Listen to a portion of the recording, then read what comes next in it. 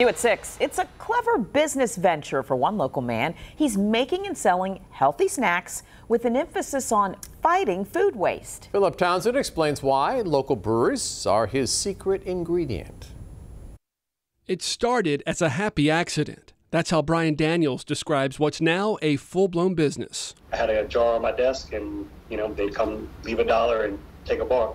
He's talking about his co-workers buying homemade granola bars he made in his kitchen using leftover grain from brewing his own beer. And through word of mouth, I ended up getting so many orders, I didn't have enough of my own grain to support that. That was the aha moment. Bryan thought, why not go to local breweries and ask if they have leftover grain he can use?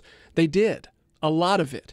And now we have all good craft granola bars. The first brewery I went to, the guy's like, yeah, we actually just made some beer today. You can have this. They brought me a bucket, and that's literally the day it became a business. Bryan works with more than 10 breweries in almost all of the 7 cities. He still makes the granola right out of his home kitchen, but there are plans for expansion. He sees the concept working in any city with breweries, which right now is not hard to find. So there could be an all good Richmond and all good Northern Virginia, those kind of things. So that's really the 5 to 10-year plan, is to have the same business model in different cities. He offers flavors like cranberry almond IPA, chocolate cherry stout, and pumpkin spice Oktoberfest. Sweet treats with a big focus on the environment. He's fighting food waste with every single bar.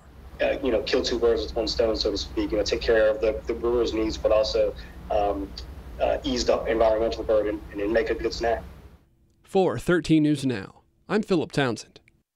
You can find the granola every Saturday at Old Beach Farmers Market at the Virginia Beach oceanfront. And you can also buy it online. We posted a link to Bryan's website with this story on 13newsnow.com.